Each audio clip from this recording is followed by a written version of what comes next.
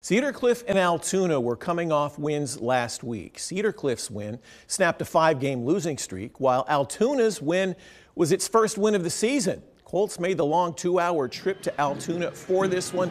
In the opening drive of the game, the Mountain Lions throwing out of the shotgun, but the ball is tipped and picked off by Landon Howell. Cedar Cliff would eventually capitalize and go up 7-0. Altoona is going to go back to the air. It's Noah Staines. Watch the catch and run. He's going to go deep into Colt territory, but the Altoona drive stalled, so same score. Second quarter now, Bennett Seacrest to Blake Seacrest. Where's Ryan Seacrest in the mic drop? This score extended the Colts lead to 14-0, and they go on to win it by a final of 31-20.